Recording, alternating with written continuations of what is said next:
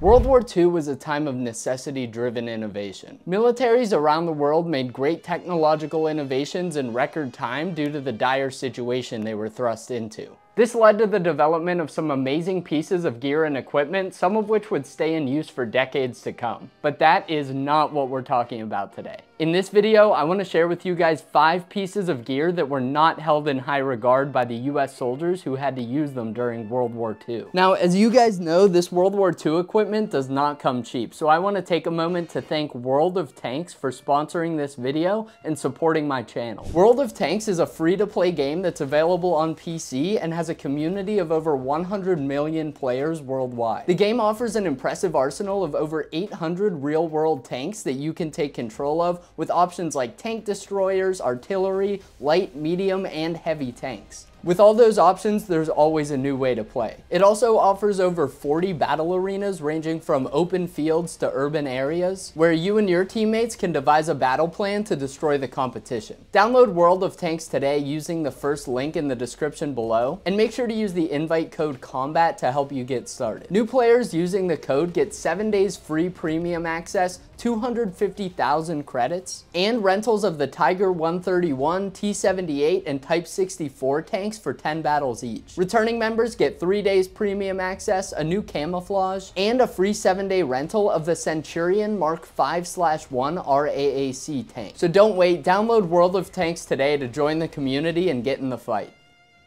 Now back to the matter at hand. Now keep in mind that not all soldiers during World War II shared the same negative opinions of the pieces of gear we're going to cover today. There were millions of US soldiers serving in World War II, and they were doing different jobs in different places under different conditions, so their opinions varied widely. One reason I wanted to make this video is because I have this 1945 issue of Yank magazine that has an entire article dedicated to sharing soldiers' opinions of the gear they were issued. Keep in mind, these aren't in any particular order. This isn't a ranking or a tier list, but without any further ado, let's get into 5 of the most hated items that US soldiers had to use during World War II. Gonna take some of this stuff off, it's getting hot in here. Item number 1, sleeping bags. This one really surprised me when I first heard about it. I've spent plenty of nights sleeping outside on the ground with only World War II equipment, and let me tell you, these standard issue wool blankets are not as warm and comfortable as they seem. Now, when I say sleeping bags, I mean specifically the wool sleeping bag called bag, sleeping, wool. Very creative name, I know. There were other types of sleeping bags that were insulated with down, and those were usually issued to mountain troops or troops in Arctic climates, but we're not talking about those ones specifically. These wool sleeping bags came around in 1944, and they were meant to supplement the standard wool blankets that soldiers used. They were basically a thicker wool blanket material that was sewn into the shape of a mummy sleeping bag to help seal in the heat. Sounds pretty comfortable actually, and I'd venture to guess that it was. Some have even said that it's as warm as 2 of the normal wool blankets while taking up much less space. But many soldiers on the front lines hated them. Let me read you an excerpt from that Yank magazine article I mentioned where soldiers are reviewing their gear. Sleeping bag. Not worth a damn except for rear area troops. This seems to be the general opinion. The men are opposed to the sleeping bag because they say they can't get out of it fast enough. Others say that if you squirm and sleep, the zipper works around to your back. Would rather have blankets. This actually makes a lot of sense when you think about it. I wouldn't have thought of this concern, but I also have the luxury of not being woken up by attacking enemies in the middle of the night. If you've ever used a mummy sleeping bag, you know they can really be a pain to get out of sometimes. I myself have had plenty of close calls sleeping in those things while camping, and you have to pee in the middle of the night and it feels like an emergency if you can't get out in time. And even though that might have felt like a life or death situation at the time, not being able to get out of your sleeping bag to grab your rifle when you're under attack could actually get you killed. Item number 2, gas masks. For this one, soldiers didn't necessarily hate the item itself, but they did hate carrying it. More specifically, having to carry that instead of other stuff that they wanted to be carrying. Most frontline soldiers in World War II were constantly on the move, and it wasn't uncommon for them to have to carry all of their possessions on their person at any given time. Imagine you're a US soldier fighting in Normandy during World War II, and you have to carry everything you need to keep fighting for days at a time on your person. Now imagine that your field jacket doesn't have many pockets, and the most storage you have is in your small haversack that you wear on your back that can only fit a couple items in it and isn't even waterproof. But you were given another bag. This one is waterproof. It can hold almost as much as your haversack, and it's designed to be worn comfortably with your haversack on. The only problem is this bag is being used to carry your gas mask. Now you have to choose between carrying your gas mask, which, let's be honest, you probably won't need. The enemy hasn't used gas yet, and the initial invasion is over. If they were going to use gas, they would have used it by now. At least that's what you're thinking. Or getting rid of your gas mask and using the waterproof bag that it came in to store extra food, ammunition, cigarettes, stuff that you'll definitely need to keep yourself alive during the next few days of fighting. For many soldiers, that was an easy decision. Carrying around that mask was just a nuisance, and since the enemy never ended up using gas against the US during the war, the gamble those soldiers took paid off. I've heard of this being done with the M7 gas mask bag, which is this waterproof one,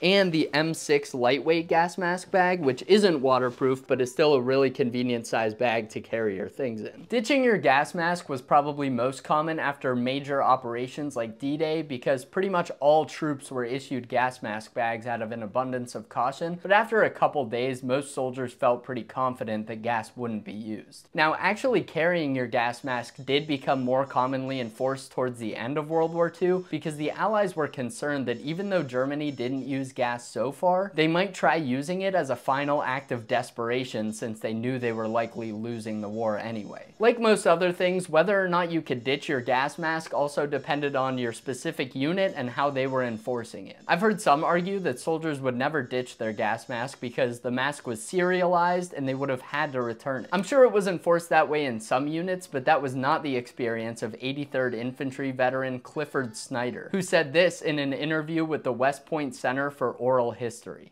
I was responsible for making sure that everybody maintained all the equipment they were supposed to have, you know. I got a little notebook. I still have it. Well, gas masks were the biggest problem because the compartment where you kept the gas mask, you could get about 3 K rations in there. And that was a little more important than a gas mask. So we'd throw them away.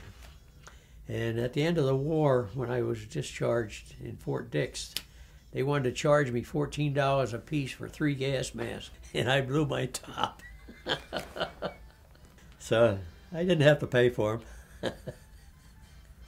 So yes, they did keep track of your equipment, but how much does that really matter to a 19-year-old soldier who's putting his life on the line?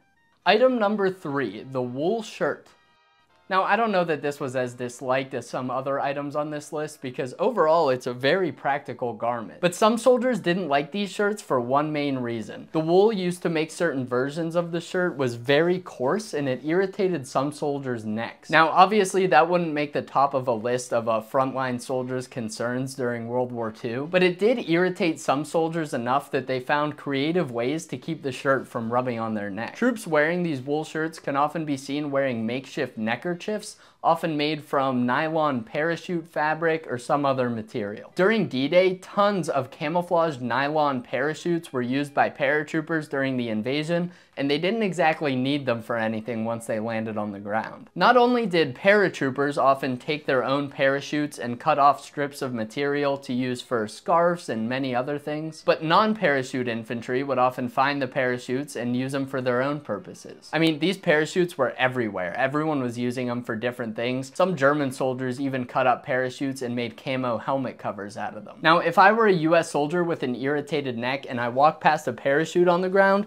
you best believe I'd be cutting that thing up to make myself more comfortable. These wool shirts were issued to soldiers throughout the war, and they went through some major changes during that time. Most applicable to this topic, the weave of the wool on these shirts varied widely on different models made throughout the war. I own about a dozen original World War II era wool shirts, and no two seem to be the exact same texture. The early war shirts are a very fine weave that's super comfortable and luxurious, but the later shirts were a thicker, coarser material that was probably more warm and practical, but perhaps a bit less comfortable in some situations. I've covered this in some videos in the past, and people are always commenting like, oh, this kid's just so soft. No World War II soldier would have cared about their neck getting a rash during World War II. But hey, don't shoot the messenger. I'm just telling you what the guys actually did back then. Soldiers during World War II wanted to be as comfortable as possible in the bad situation they were forced to be in. Number 4, the M41 jacket.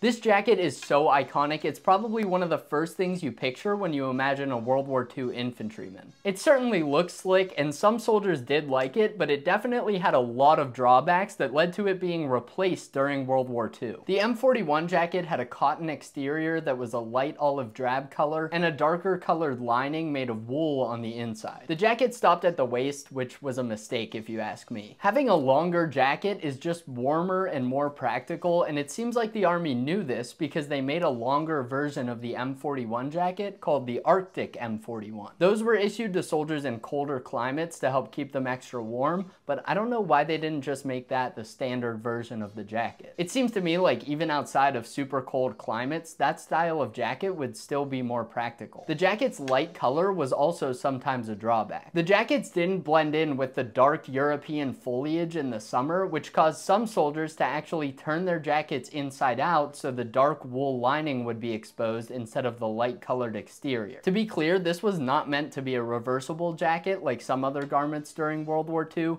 Soldiers just came up with this technique to try to blend in better with the environment they were in. And when soldiers start wearing their jackets with the wool lining that's meant to keep them warm on the outside, you know it might not be the best jacket suited for their situation. But the jacket's color still wasn't the biggest drawback of the M41 in my opinion. I think the pockets on the M41 jacket are the worst part of it. I mean, they just suck all around. The jacket has 2 pockets on the front that have no snaps or buttons to close them. The pockets are pretty small, and because of the way they're angled, things fall out of them really easily when you're on the move. In my opinion, these pockets really aren't good for much other than resting your hands in them when you're standing around. And like I mentioned, even if you can keep your stuff from falling out of the pockets, you just can't fit much in there to begin with. Like I've said, soldiers often had to carry all of their possessions on their person while they were moving around, and that becomes very hard to do when you can't even make use of the pockets on your jacket. Soldiers were forced to find ways around this, like stuffing the pockets full of things and then cinching their cartridge belt around the top of the pockets to try to keep everything inside, or just stuffing all their belongings into the top of their jacket and cinching their belt around the bottom to keep anything from falling out. That method's often called the GI gut because it makes you look like you have a big gut. All of these problems were solved, or at least improved by